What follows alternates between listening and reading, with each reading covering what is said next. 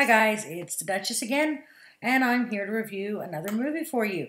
This is another one of those where I didn't read anything about it, didn't look to see anything about it, just saw it, grabbed it, and watched it. And I'll be really honest with you, I'm not quite certain how I'm going to do this review. This was one of those that I watched while I had my migraine, but that's okay. That doesn't really affect it. I took notes, that sort of thing. The thing is, I'm going to read you the first line of my notes about this movie so that you understand. First line, what the actual, insert fun adult word here, did I just watch? I really don't know. I can't say I hated the movie because I didn't. I didn't hate it. I didn't love it. I'm just not entirely 100% certain what was going on about half the time.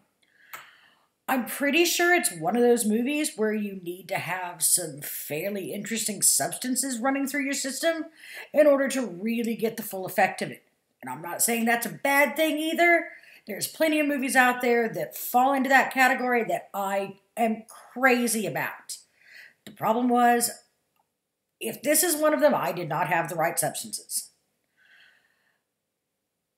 It's a really weird movie. It's not bad.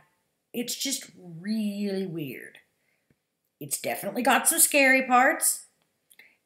If you're into gore, it's most definitely got that. I don't want to say too much because I try to avoid spoilers with you guys because I know it makes me really grumpy when things say movie reviews and then all of a sudden they spill the whole plot. I don't want to do that. I think the best thing I can say about this movie to give it a sort of explanation is this movie shows you exactly why you should never do drugs and live in a condemned building with a whole bunch of strangers. Because inevitably, everything that can go wrong is going to go wrong and in a bad, bad way. That said, like I said, I didn't hate the movie. I thought it was pretty cool.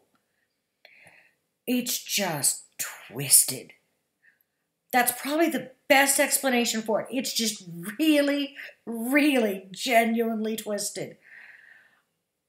I think everybody should see it. Some of you are going to like it. Some of you are going to hate it. I honestly believe most of you will walk away going, what in the hell was that? I did. But I still liked it enough that I'm probably going to watch it again to try and figure out exactly what it is.